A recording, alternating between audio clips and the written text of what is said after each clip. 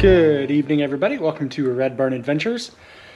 So, one of the things I really haven't touched on much is kind of what I like to do in my spare time. Not so much in the wintertime because it's cold in the wintertime and my barn isn't heated. But now that it's getting a little warmer out, you'll probably see me start doing some more of this type of stuff.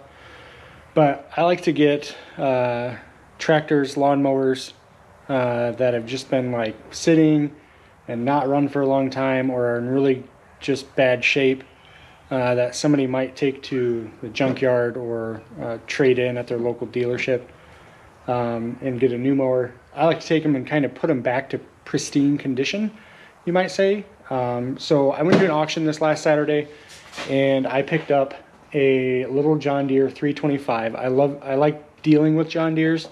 They're super simple to work on. It doesn't take a whole lot of thought. And they hold their value really well. So normally when I can get them fixed up, I can sell them for a decent amount. So I picked this one up at an auction this last weekend. I got a really, really good deal on it. And I have some pictures of before I started taking it apart, but I just now thought about, hey, I'm going to start recording this. So here it is, little John Deere 325. It's got a 17 horsepower engine on it. I believe it's a Kohler. Yep. A little 17 horsepower Kohler on it. The hood is completely smashed up. It's going to need a whole new hood, a whole new grill.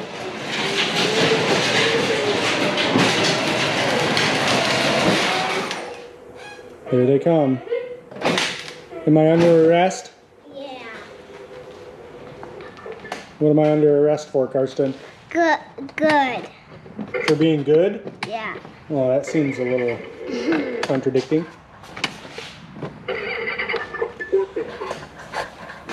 Kids have fun with their car. So, my plan for this is I'm going to fix it all the way up so it looks about brand new.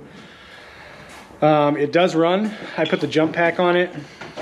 So the story behind this was they claimed it was sitting in a barn for like 10 or 15 years, hadn't been run. They tried to start it when they got it out of the barn before they took it to the auction. Didn't start. Obviously, I don't know if they tried to put new fuel in it, but the fuel is going to be bad. So I don't know all those details.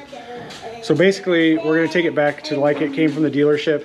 But the first thing is, I want to make sure it runs good, that it doesn't have any major oil leaks, because there's no point in putting all that money into it if its engine's got a major problem. So, first thing we did, and again I apologize because I didn't start recording, old carburetor. I know a lot of people will tell you, oh yeah, you can rebuild carburetors and just clean them out and they'll be fine. I don't even like to, whoop. Actually the fuel doesn't smell that bad. Maybe they tried to put fresh gas in it before they tried to start it. But a lot of people say, oh, just rebuild the carburetor, you know, yada, yada, yada. I don't even try to do that. As cheap as carburetors are anymore, I just get a new carburetor off of Amazon, and I just throw it on there. So, just got done putting the new carburetor on, put the air filter back on. Check the oil, oil's good. Battery, I'm pretty positive is gonna have to be replaced, but that's okay for now. We can put the jump pack on to see if we can get started. The last time the oil was changed was September of 2017. So obviously if we get it fired up, we're gonna do a complete service on it, change the oil and things like that. So yeah, new battery. The deck is actually in really good shape. It's really solid. It doesn't look very good because it's all nasty and rusty and junky. The wheels, deck wheels, are horrible. Luckily I have some deck wheels sitting on my parts pile. I already put one on the front there. Again, they're not like perfect, but they're still good. Come around the back, I'm gonna definitely need a new seat. Seat's all junky, nasty. Some new bushings there on the seat mount.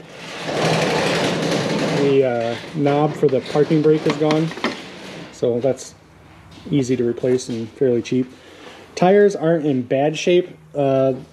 These have a lot of dry rot on the side of them. The treads are still really nice, but because of all that dry rot, I'm probably going to end up replacing those.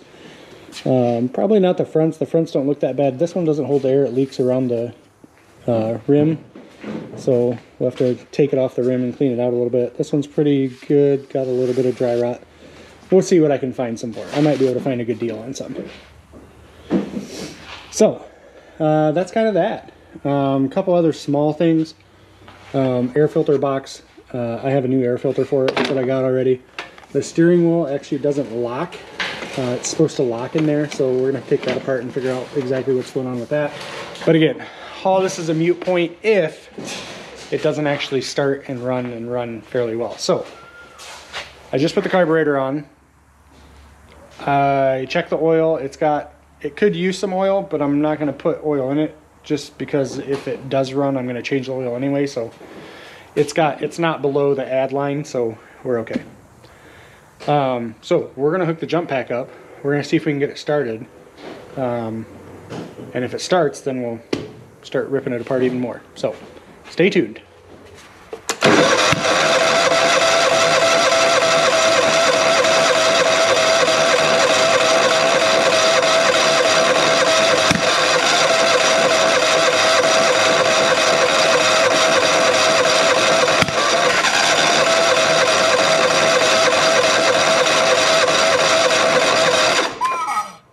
All right, so I think since I tried to start it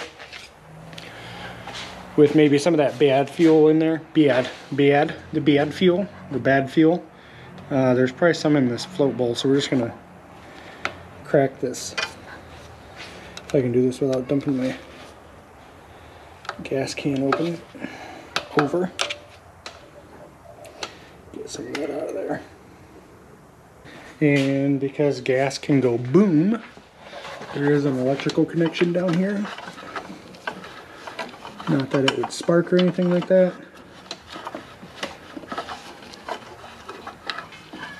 But just in case.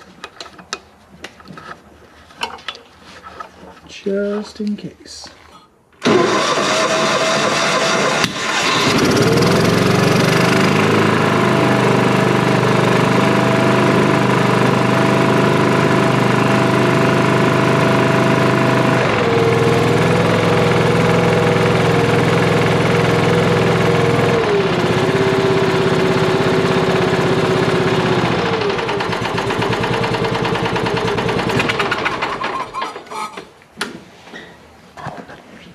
Very nice.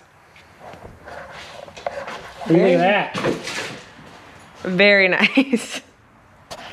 Okay, so since we have determined that it runs, and it actually sounds really, really good, we're going to go ahead and do the rest of the stuff on it over the next couple weeks, month. I'd like to get it ready to go because it is springtime and this is when people buy mowers. So I think my wife would agree, get it ready to go and sell it. Sell it. She says sell it. So, I think I'll go ahead and just do the oil now while I got it to this point.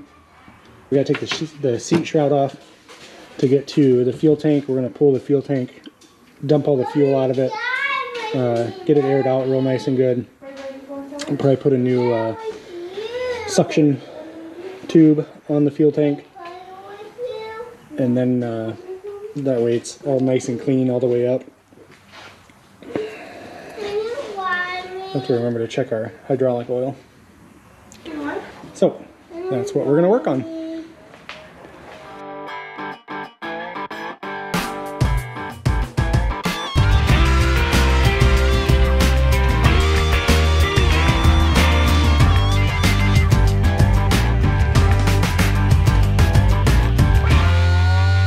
So, in case anybody's ever wondering, I don't know, maybe it's just John Deere that's like this. Probably not, but this bolt right here, 1/2 inch. This bolt right here, 10 millimeter. Same bracket, 3 inches apart. Just completely different. And in case you're wondering, I had to take that off in order to actually slide the carburetor out because it would hit the fuel bowl. Then I could have just mounted the fuel bowl and everything, but it was just a lot easier to take that bracket off. 2 bolts, different size, but 2 bolts.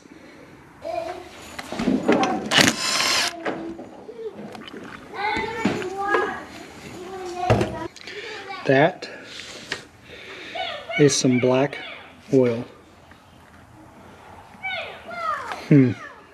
Some people, if you don't change the oil in your lawnmowers every year, you should. Even if you only mow a little bit, you should still change it. Like I just noticed, they bought the wrong size battery.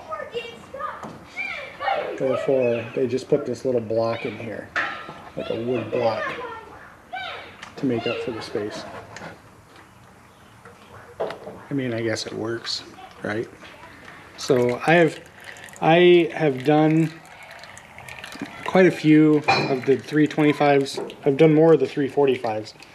I really like doing the 345s. They come out really nice. They've got the power steering.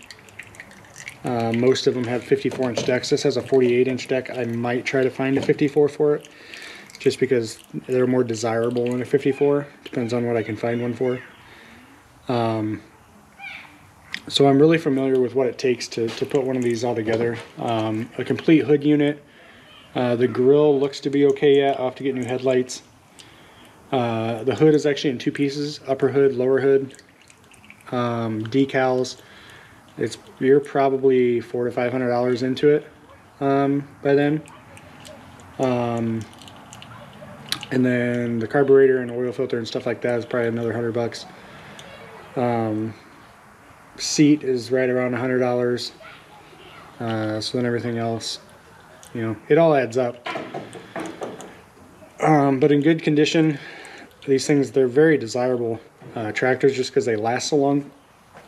I didn't even check how many hours were on this one when I bought it, just because I wasn't necessarily planning on buying it. I knew it was at the auction, and I'm like, hey, I mean, I'll see what it goes for, and I'll buy it if it's cheap enough. Well, there was like nobody else there that bid on it, so yeah, I can't even read the hour meter because it's so fogged over. Can't read it, so we'll have to clean all that up too. I think this is going to be the end of this episode. Stay tuned. I'll have more on this. I'll probably do a little series on just this and keep it separate from like the pigs and chickens and everything else that we're doing. So yeah, here we go. Another tractor to do.